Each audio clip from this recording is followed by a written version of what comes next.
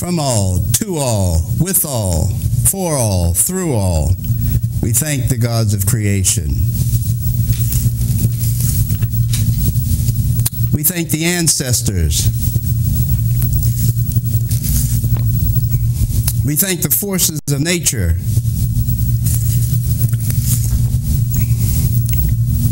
And we thank the earth.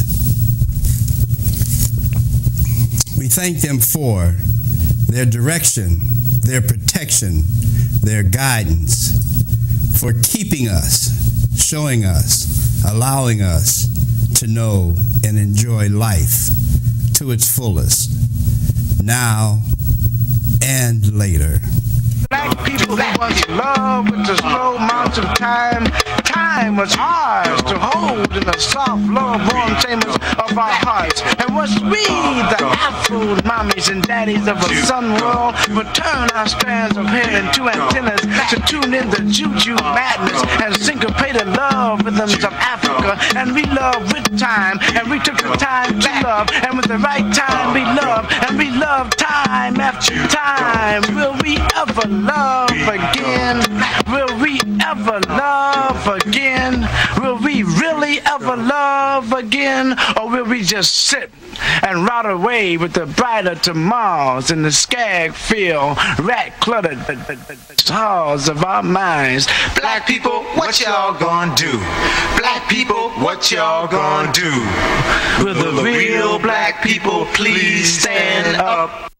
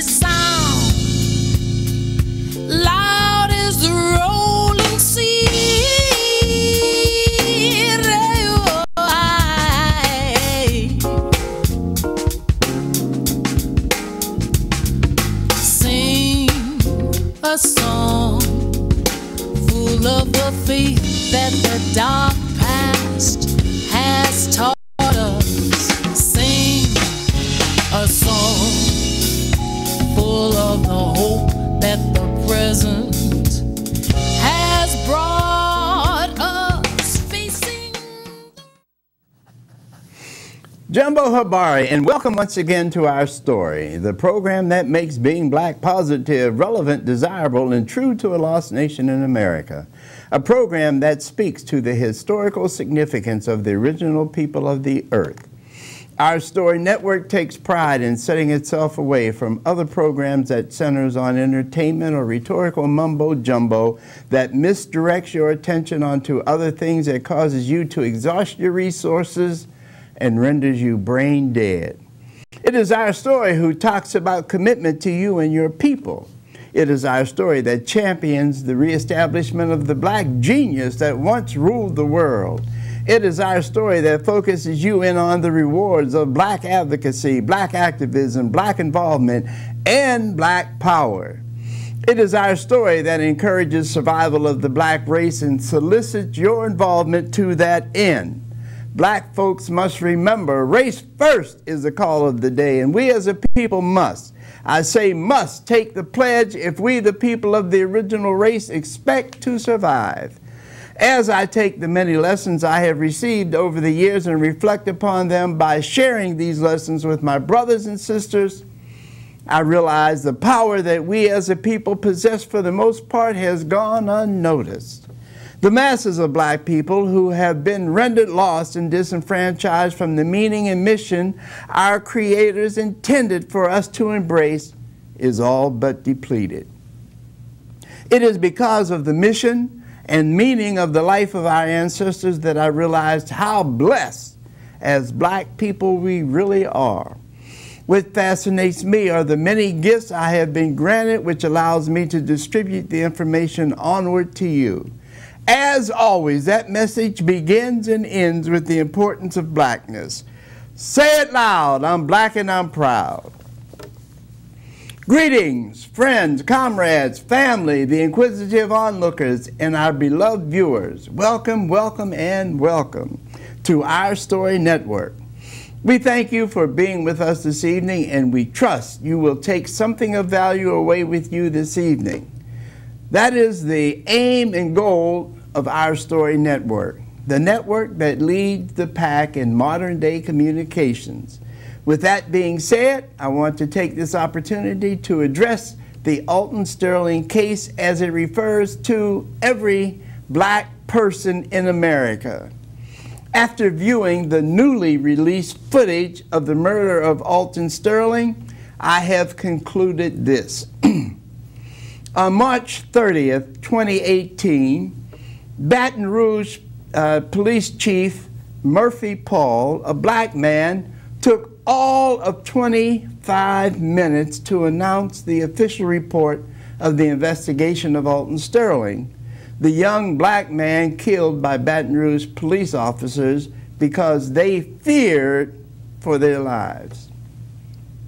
In the report, several videos were released revealing in real time events as they happened.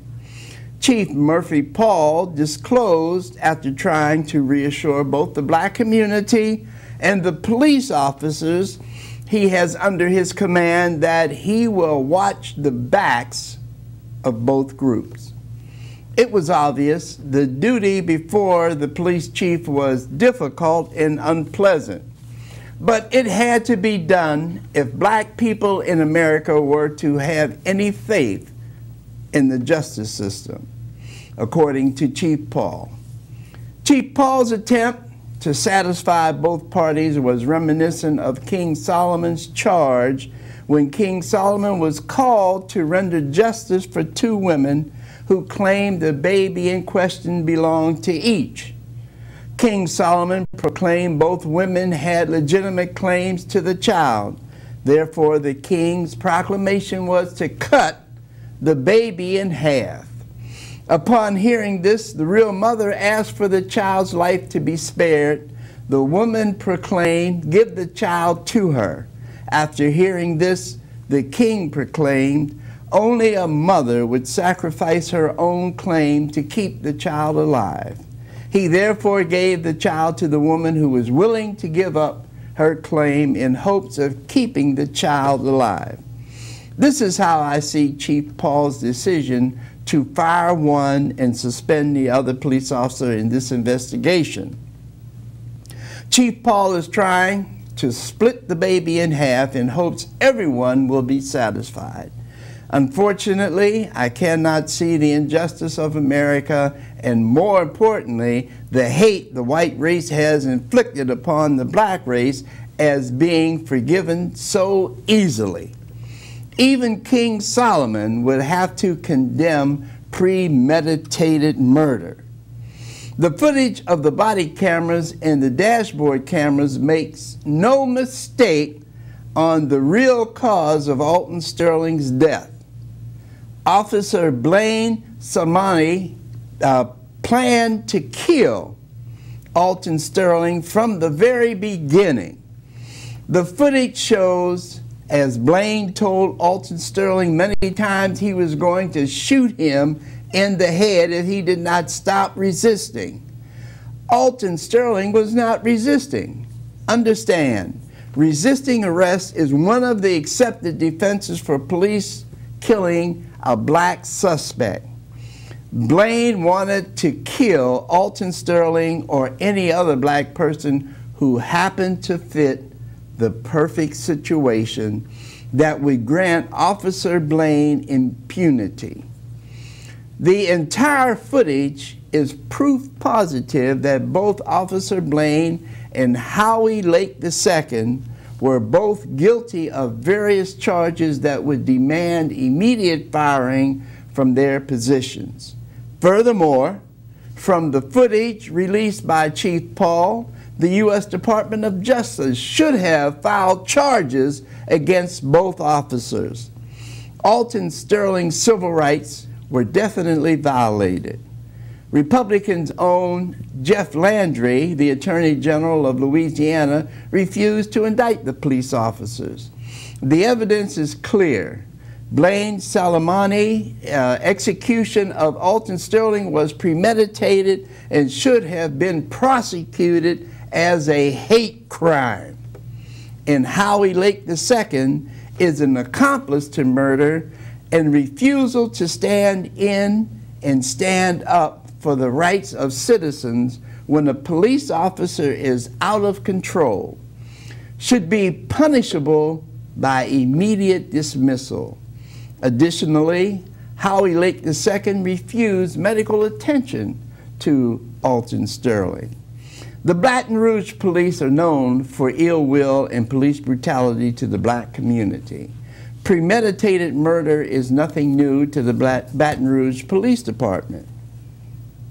But what is overlooked by many blacks is the fault that the murdering of black life is rooted in the 13th Amendment to the Constitution. For a more detailed account of how and why the 13th Amendment to the U.S. Constitution is responsible, get my new book, Our Story, the Original Holocaust, now available at Community Book Center, 2523 Bayou Road, Wayne's World and Sons, 2255 St. Claude Avenue, and on the West Bank at Educator's Delight, 3501 Holiday Drive, Suite 405. You can also order the book online by sending an email to wcjohnson76@yahoo.com and state you are interested in the book. You will receive an emailed invoice from PayPal. Make your payments online and the book will be sent to you. Thank you for the continued support and let me know what you think of the book.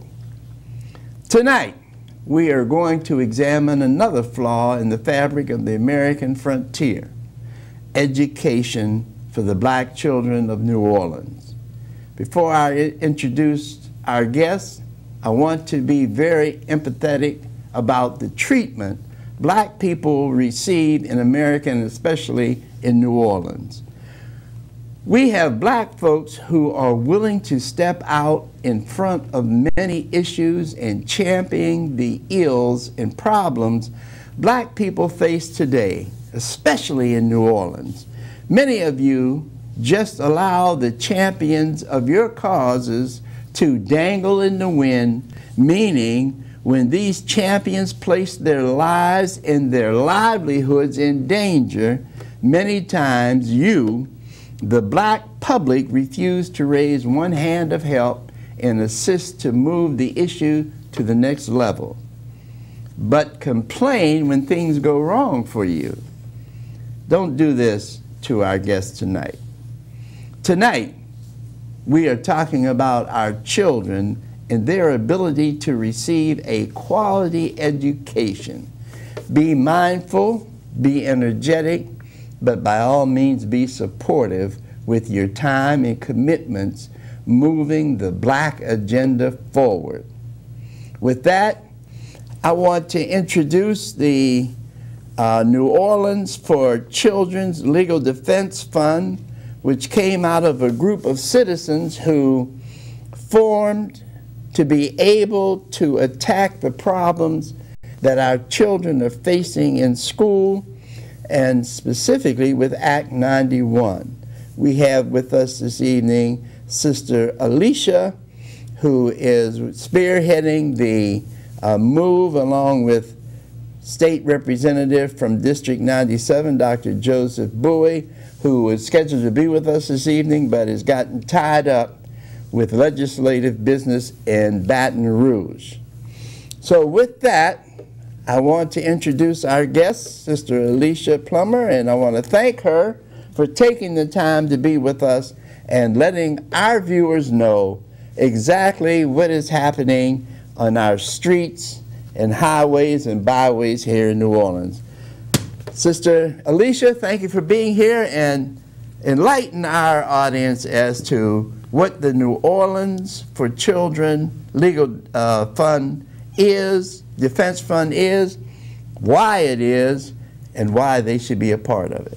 Well, thank you for having me, Mr. Johnson. You know, it's a pleasure and also an honor to be here to be able to talk to the community and to yourself, to share what's going on, to complain about what's going on, and strategize to make things better for our community. As you said, a group of us citizens who have been fed up with what's going on with our children in the education system. When Dr. Bowie first ran for office, we knew he was going to be the representative for District 97. But we had so many wrongs and ills, especially in our education system. We put a mandate on Dr. Bowie, although you're going to be representing District 97, we need you for all of us and for all of our children. We gave him the mandate to fight to bring our public schools back. As everybody know, I'm a proud Ron Eagle from 35. Ron Eagle soar, we soar high. But this is not just a 35 thing. This is about all of our children in public school. The ones who used to go to Clark, Cohen, Booker Washington, Nichols, that's now on Frederick Douglass, Clark, all these, Forshey, all these schools no longer exist. And we have a group of Democrats, our New Orleans delegation, who voted against our children. And to me, the charter system is a Republican agenda, slash Betsy DeVos, okay? She's pushing the charter agenda. Well, a lot of us, you know, have been trying to fight for our schools, first off, not to be taken away from us, but then once we had Act 91, we started delving into the situation. And a lot of us do feel that Act 91 is unconstitutional. Act 91 was authored by State Senator Karen Carter Peterson, who's also the Democratic chair of the state of Louisiana, okay? Act 91 takes away all the power and control from our elected school board. That's unconstitutional because we did not vote to allow a politically appointed advisory commission to represent us and run our schools, okay? It only applies to Orleans Parish. Right. Okay? That's unconstitutional, okay? And we've never said that as a body, state of Louisiana, we want charter schools to represent us as public schools for the state of Louisiana. There's never been a constitutional amendment to do these things, but yet they passed this legislation. And the only way that the legislation is going to be gone is we have to do a legal challenge. So we put a burden on Dr. Bowie, but while we burdened Dr. Bowie with trying to fight to get our schools back, he did some research. And in that research, he found where the state of Louisiana sponsored an experiment. Now, when I say experiment, think Tuskegee. An experiment on our children without parental consent and without parental knowledge. That's going on now. There's no data to say what's going on. There's no data to say how the experiment is going. There's no data to say that how they're going to operate and do the experiment. But it is surely going on with our children without our consent or knowledge. So it was an experiment that was it continues to be an experiment without oversight. Right. Continues to be an experiment. And everybody was shocked. And when Dr. Bowie found this out, so people are asking, you know, well, what do you all mean? You all keep talking about it. What are you all talking about? Could you explain to us? So we've asked Dr. Bowie to be able to do this. We have a forum, a meeting planned, so Dr. Bowie can come and explain to parents, to pastors, to just the general public, to come and understand what he's talking about when he talks about the experiment that he has discovered that's been going on with our children, and also to explain Act 91. Now, Dr. Bowie has also engaged Pastor Fred Luter, Franklin Avenue Baptist Church, and Reverend Willie Calhoun. because they know that in order for us to be able to help us, we have to engage the preachers. Just like in the old days, the preachers were very, very beneficial in the movement, so we have to be able to engage the preachers so that they can understand what's been done to our children, and they can help with this movement so that we can get some change done. We're going to have a meeting on tomorrow, April 12th, 6:30 to 8 o'clock at Franklin Avenue Baptist Church, 2515 Franklin Avenue. And we'll have Dr. Bowie to explain the experiment and also explain the Act 91. We're going to have Reverend Luder and Calhoun to engage the preachers, the pastors, to get them involved in the movement. And also we're going to have students so they can tell you about what's going on, parents and education advocates to tell you what's going on. We're going to discuss the transportation problems. We're going to discuss the one app problem, which is a sham. And we're also going to discuss our strategies. And that brings in the New Orleans for Children Legal Defense Fund. And the New Orleans for Children Legal Defense Fund is, again, done by a group of citizens who are fed up. And we need to help our children. And the only way we're going to make changes, we have to challenge Act 91 and also this experiment. What do I mean when I say challenge it? We're going to have to do a legal challenge. And in order for us to do that, we're going to have to raise monies for attorneys to bring this challenge to the state. And you know, it's unfortunate that fighting costs money these days, but the only way that we can wage a legal fight is for us to be able to pay attorneys to go out here and represent us in our interests.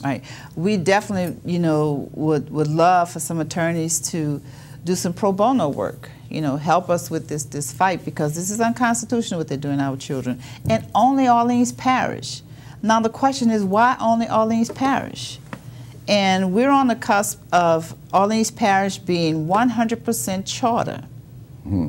That's a Republican agenda. Yes. And this is going to be the only parish in the nation that's only parish, only county, school board, school district in the nation that's going to be 100% charter. Now, like I said, I went to 35, and we're fighting tooth and nail. We're the last one so far. And like, it's not just a 35 fight. This is a fight for all our children, bring all our schools back. So now that, in hindsight, I'll say, that we realize that this is a Republican agenda, where is Karen Carter Peterson sitting now that she has really forced this down our throat several years ago? We have seen the outcome, and it has not been good for us. No, and on that note, I don't want to interrupt you, but on that note, study after study after study, report after report after report, the Lens, the Advocate, the Times-Picayune, NPR, the Washington Journal, New York Times, all these people have, and ProPublica, all these people have done studies and done reports to say that this experiment, this reform, this charter movement, this charter reform is a failure. So where is Karen Carter Peterson on this issue now? She's still on it, and not just Karen Carter Peterson. We have the entire New Orleans delegation, except for Dr. Bowie, that ponied up and voted for it, and that are still supporting it. Wow! So Wesley Every Bishop last and one of them. Senator Peterson, her cousin Senator J.P. Morrell, yeah. Senator Troy Carter, Senator Wesley Bishop, State Representative John Bagnares, State Representative Gary Carter, who am I missing? State Representative Jimmy Harris, everybody, Helena Moreno. So everybody in the Orleans delegation voted for this. Yes. Can City Council help in any way? I think the City Council has a duty with the bully pulpit. They may not have direct control or authority, but they have the bully pulpit. They can get on it. They can get involved. They really can. So I assume the new mayor should be able to get involved as well. Every last one of them. Every last one of them. We've put on the phone number if you'd like to get in on the conversation with questions or comments. We invite you at this time too. The number is on the air, so chime in if you wish. Now, I've worked in trying to bring change to the school board way back in the 80s and early 90s, and I know then it was like running your head up against a brick wall. Now that we have at least one legislator that's working with us, what is the light, or first of all I should ask, is there a light at the end of the tunnel, and what is that light looking like? The light at the end of the tunnel is the legal challenge. And it is evident. We've spoken to so many people, and even the powers that be, they were fearful when Dr. Bowie found out about the experiment, number one. Even the powers that be, they know that this is wrong. So the light at the end of the tunnel is only going to be opened by the legal challenge. And part of that legal challenge, I would assume, is the fact that they've been conducting an experiment without notifying us, first of all. Without notifying us. Secondly, getting permission and approval from parents. No consent. So this is more like the old 1930s, 1940s Hitler move in Nazi Germany. That's basically what this is. Absolutely. And for those who don't know that, like I said, the easiest way people know the Tuskegee experiment. Yes, exactly, exactly. And you know, it's unfortunate that we allow these things to happen, and I say we because I know I do everything I can to turn things around. But we as a whole, as black people, if it doesn't affect us directly, then we have no concern, no interest. We have nothing to do with it. But this is the thing, it is affecting us. Yeah. Because the crime. Yes. The crime is through the roof. We didn't have the juvenile delinquency. We didn't have the young crime. Crime committed by youth like we have now.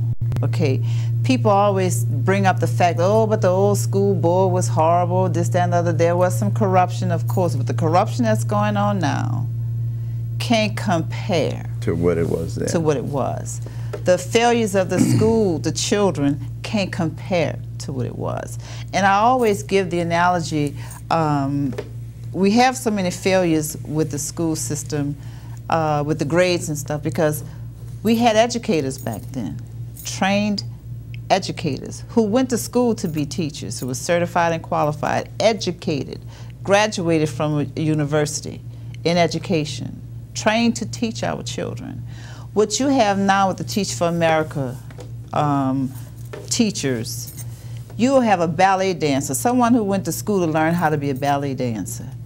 And that person just want to get their debt paid in 2 years. You have a ballet dancer standing in front of our children trying to teach them the core subjects. We wonder why Johnny can't read. Johnny can't read because Johnny's not getting educated from an educator. Yeah. And then we have the transportation. Our kids still getting up in the morning, 4:30 in the morning, be at a dark, desolate bus stop at 5:45, 5:30 in the morning to travel 2.5 hours cross town to another failing school instead of having an opportunity to walk down the street to a failing school. And then they wonder by the time Johnny gets to school, he's hungry, he's tired, he's sleepy. So again, Johnny can't read. It's devastating to our children. So transportation is going to be part of this meeting tomorrow? Transportation is going to be a part of the meeting because what it's going to be exposed, the amount of money that they're paying for transportation. We already know that some schools, like the Einstein School, they just had a court battle because they were not providing transportation to those children. And by law, they're supposed to provide transportation. You had parents who didn't know what to do. They had to leave their jobs and go, try to get you to the school. And it's not like they have to walk to the school. Parents who don't have transportation, and you know our poor people in this city, they don't have transportation. Right. So you have a mother who has 3 children, and because of the sham of a one-app system, that mother may have 3 children in 3 different schools. So if there's no transportation, she has to leave work, get on a bus to go to where that child is to get that child. The possibility of losing the job, and if she's constantly paying for transportation for herself on the bus, that takes money and resources away from the family. That shouldn't be. We didn't have that when we went to school. We did not have those issues. We had neighborhood schools where you can walk to the school.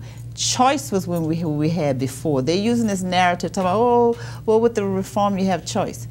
I always ask, whenever I've gone before the Bessie, whenever I've gone before the Orleans Parish School Board, I ask the question, show me one parent who chooses to put their child on a 5:30 in the morning bus, and ship them to a school across 2.5 hours way across town. Just show me one. Yeah.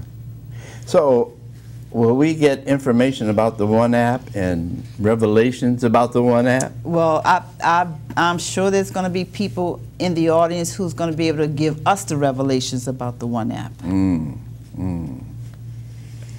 Now, your group, I understand you guys have been meeting on a regular basis and you've done stellar work as far as getting the documentation and information together.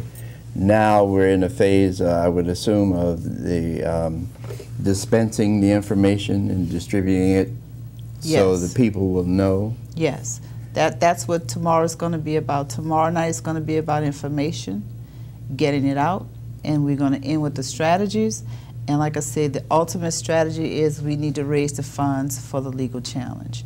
And that's what our main thing is going to be after that. Raise the monies to pay attorneys to fight for our children.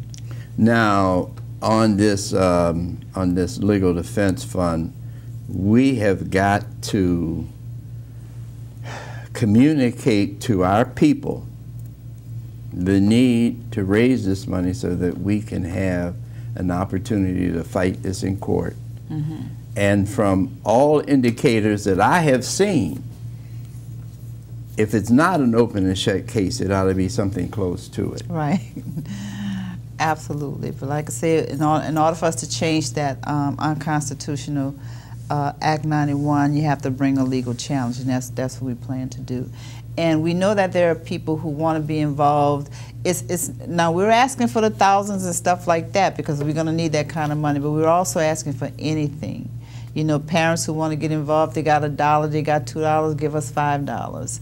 You know, everything counts with this legal defense fund because we know it may be a long, arduous task, you know, with filing briefs and stuff like that. But we are accepting all denominations to be able to fight for our children. And our children are worth it. You know, I have to ask this question because I've been organizing and working in the community here in New Orleans for a long time. And I have to ask the question, what is it going to take for our people to understand the seriousness and the value of financing a legal fight for our children? I don't know. I really don't know what it's going to take, but we're going to be knocking doors. We're going to be making phone calls. We want to see just how serious the people are about having sympathy and having love and loyalty to our children. And if you really care, it's time to put up. Yeah. It's going to be time to put up. Well, I certainly, I believe that it is. I think it's really long overdue, way past to be honest with you. It's past that. We agree. Yeah. So let us talk more about the work that Dr. Bowie has been doing.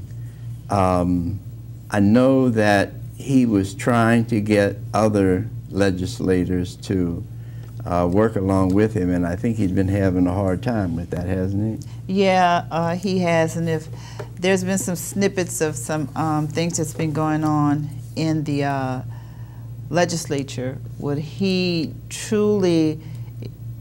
battling other legislators when he's bringing the information to them. He was trying to explain what's going on with our children and what's going on, what he see was happening with the experiment, how the experiment is unfair, and the experiment is biased because it is about our children. And how we see the effects of the experiment is, and the effects of the experiment is, like I said, you know, crime is through the roof. Our children are not being educated. It's a pipeline to prison system with the charters. Discipline is horrible. They're not being educated. They don't have opportunities, and their parents don't have opportunities. We have children who there's no longer the trade schools giving them opportunity to learn a trade to be able to go out into the workforce. Those opportunities are not available for them, and children are frustrated when they can't catch on. When Johnny can't read, then Johnny gets to be rambunctious. When Johnny can't, you know, succeed, and sometimes it is not Johnny's fault, you know, then you see problems. Nobody's there to help Johnny get through with the system. Because like again, once again, you don't have educators. For the most part, you don't have qualified, educated educators teaching our children. We don't have people from our community. Back when we went to school, teachers lived in the neighborhood. The cafeteria lady lived in the neighborhood. The janitor lived in the neighborhood. My daughter, when my daughter started school, she went to France school. France had a building for the janitor. The janitor lived in that house. I had no worries. I would drop my baby off. Miss Joseph was the janitor over there. She was a head custodian. And when I let her out the door, I had no concerns. I knew Miss Joseph was going to take care of my baby. We had people from the neighborhood. Community was in the schools. You don't have that now. And it makes a big difference, too. It makes a big difference. You know, the fact that we don't have people from our community interacting with our children is a serious problem that I don't think enough of us understand or are willing to admit to. And they're running, you know, they're no longer public schools because we don't have access into the schools.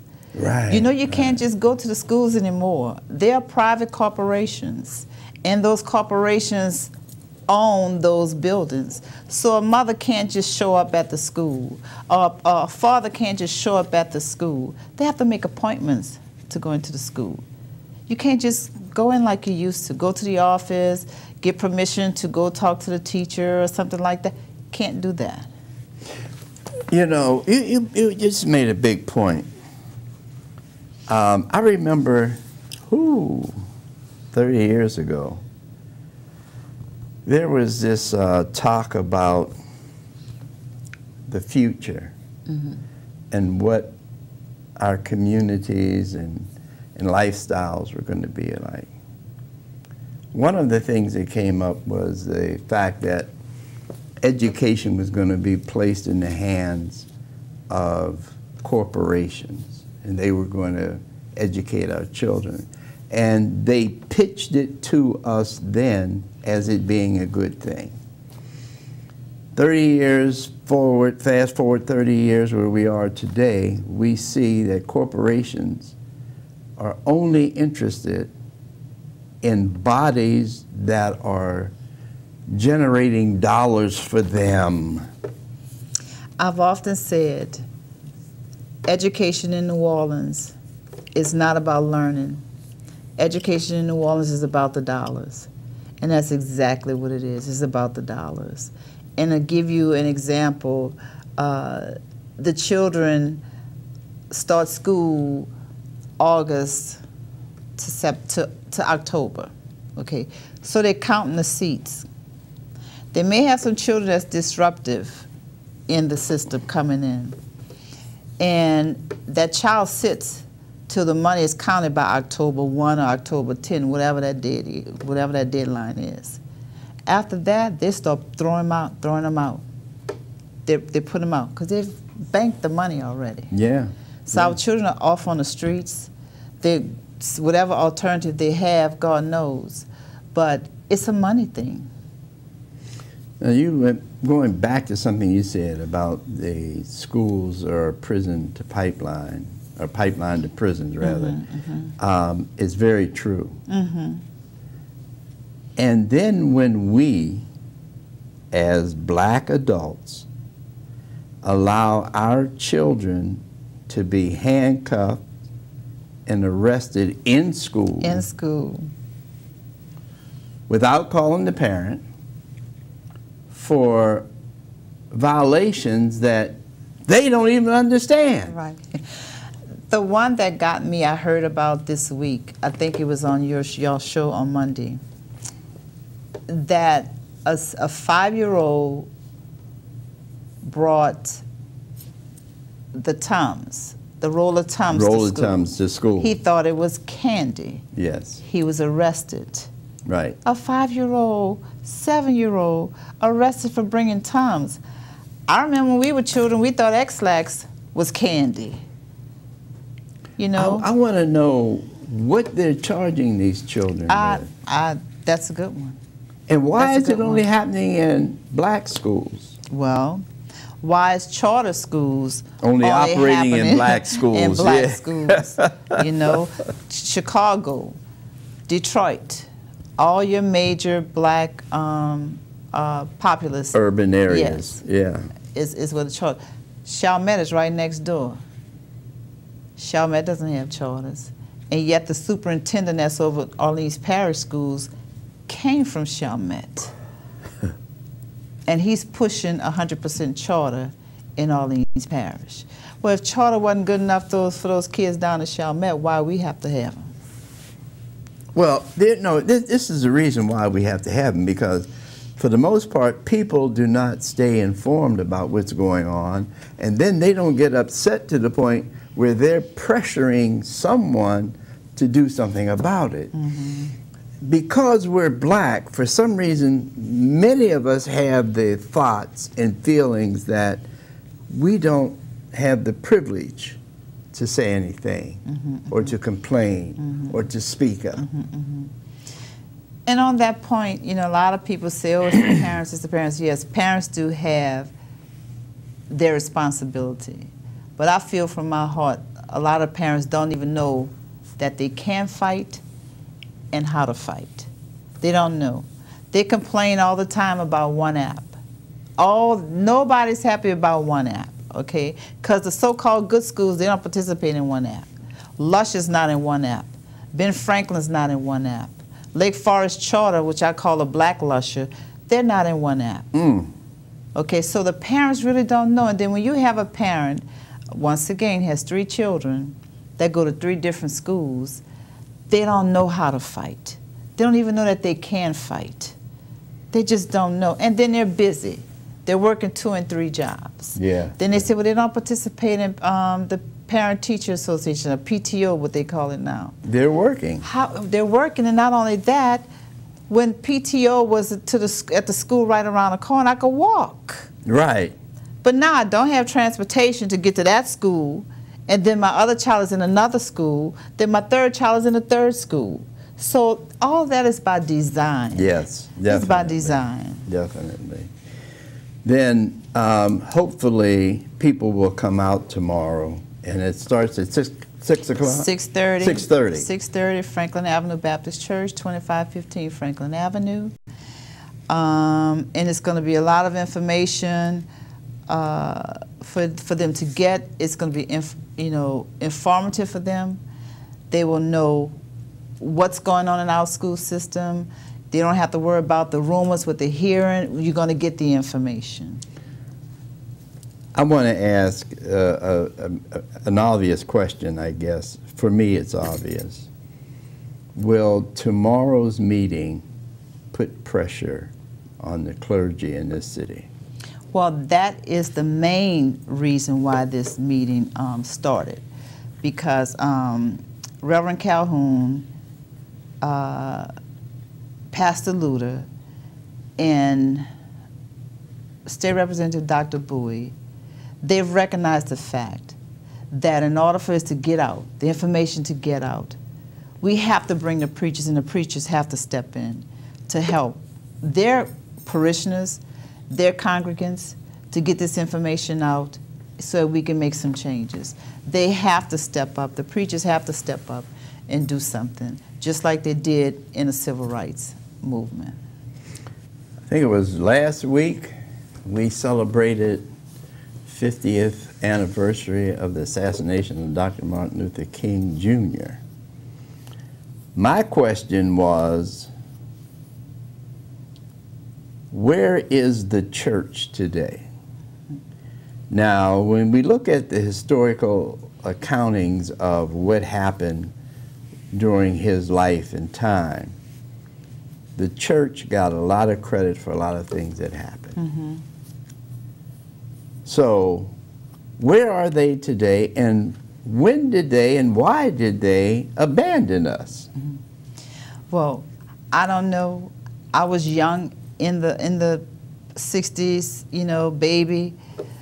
But what I do know now is we've got to engage them like they were engaged back in the 60s. We have to educate them. They have to know what's going on in our school system, because a lot of them supported these legislators that are doing this to our children. A lot of them supported Act 91. Exactly. So now what we're trying to do is inform them of what the real deal is, to get them engaged, to get their members engaged, and to be able to stand up and fight for our children. We have to. We cannot continue to let this happen. We cannot continue to let our children go to jail, because we know that's where the new money is. We cannot afford to do that. We have to save our community. We have to save our children. We have to educate our children. And the only way we're going to be able to do that, we have to right the wrongs that's been going on. Well, I'm going to be looking cautiously at the clergy to see where they're going to end up on this issue and how much work they're actually going to put into this, because my understanding is you have a minister, a rabbi, an imam who already has an organized structure in place. Why aren't they using their structure to make things better for us in this city? And we know quite a few of the preachers bring in politicians when they're running and suggest that we vote for them. Well, good thing you said that. That's what we want to do. We want to be able to come into the churches like the politicians do. Give us 5 minutes, give us 3 minutes to just give you a synopsis of what's going on and how we need your help. Let us come like the politicians. Let us stand up and wave and let everybody know what we're here for, what we're about, what the struggle is, and how we can change things. That's what we want to do. We want to be able to go into the churches and educate the pastors, educate the priests, educate all those religious sects that you're talking about, so that they can educate their members. Yeah, their flock, whatever. Yeah. So invite us in so we can also, but come to the meeting tomorrow. The meeting is open for the preachers, the pastors, all of them. It's also open for the public to come and find out what's going on, and also be able to strategize how we're going to make change. Well, I'm going to certainly be there tomorrow, and I'm going to watch and listen, and knowing me, I'll probably get up and have something to say as well. But I'm curious as to what they're really going to do, and to see if they're going to get behind Dr. Bowie. And our children. And our children, and support this man. That's right. And our children. That's right. That's right. You know, I've known Doc a long time. I mean, I admire this man because as well educated as he is, he was never too educated to take his jacket off, roll his sleeves up, and get to work. And sometimes that work meant that we had to get rough with some people. In fact, right after Katrina, he had a big rally on SUNO's campus. And it was about the state not coming in with the resources to help rebuild SUNO. In fact, they left the buildings that had been flooded just sitting there. Yes. And I was among a group that opened up those buildings. And Doc had no problem with what we did. And believe it or not, once we opened up the education building, the state came in after that and they started cleaning the buildings out. But I went in with a team of folks, and we pulled all that stuff that had been underwater and submerged and brought it outside and put it on the walkways and the sidewalks. And after seeing that, I guess the state decided they better come and do something because they made them look terrible, I guess. But Doc has a long history in this city. Yes, yes. For actually representing people. Representing people, fighting for the people. He is truly a civil servant. He is truly the people's person. Yeah. Because he's really doing it. He's a lone reed out there from Orleans Parish. That's fighting for our children. You know, you said civil servant, and that is true. He is not a politician. Right. He is a civil servant. Absolutely he is. Before we go, could I leave my information? You know, please for do. people? Please do. You can contact me at 504-458-5809 to get information about the Legal Defense Fund. And any other information, if you need us to come out to your church or to your organization to be able to tell you the information so that you can get on board, please call me, text me, so we can get all the help we need for our children. And if you missed that, my number's up there. If you call me, I will put you in touch with this good sister here, and we'll refer all the calls to her and Dr. Bowie so that we can start this train moving down the track so that we're able to start showing our children that we're serious about being concerned about our children. Right, absolutely. Telling you.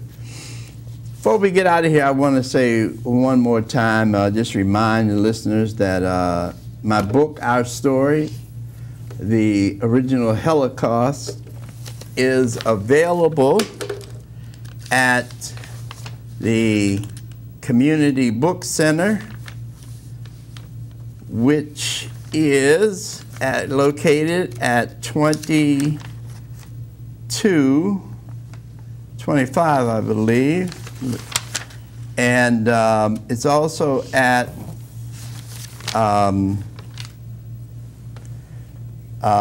Wayne's World and Sons on St. Claude Avenue, as well as Educator's Delight over on the West Bank.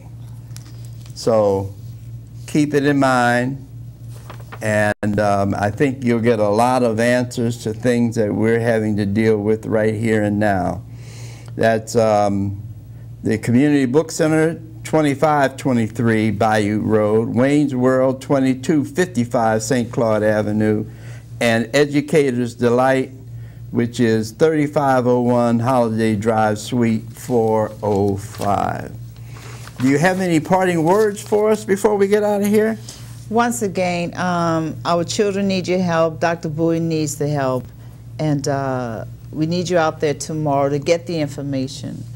And that's tomorrow, April 12th, Franklin Avenue Baptist Church, 2515 Franklin Avenue, 6:30 to 8 p.m.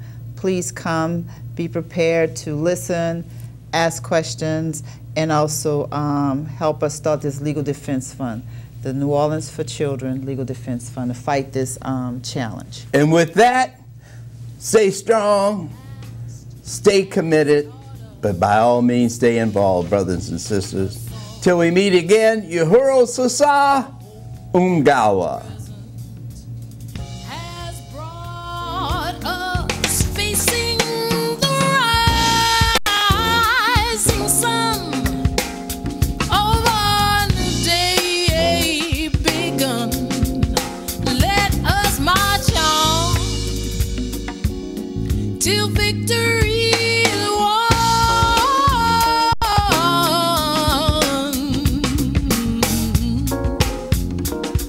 Listen to me now, yo, before Dr. Dre, there was Dr. James, welding cords around a copper frame. We sing songs, not for the accolades, to lift voices like a helicopter blade. High in the listening skies, my eyes glisten and tears drop down like rain.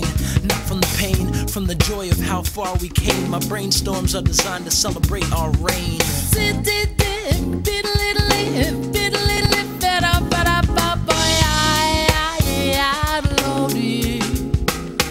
Yeah, when you put it in perspective, the collective, monuments erected, continents affected, presidents elected, ancestors making moves with the music we've been blessed with. We use it to keep communities connected. Through harmonies, a harmony is collected. Reaping the fruits our foremothers invested. Lift every voice till freedom has manifested. Come on, yeah, lift every voice till freedom has manifested. Come on, listen, lift every voice till freedom has manifested.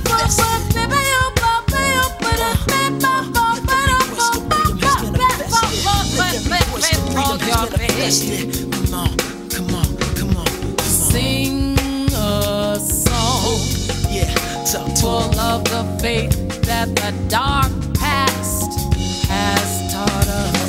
Come on. Sing a song, full of the hope that the present has brought us. Facing the rising sun, facing the rising sun of our new day begun. It's a new day. Let us march on till victory is won. Till victory is won. This is victory music. Come on, I hope you feel it.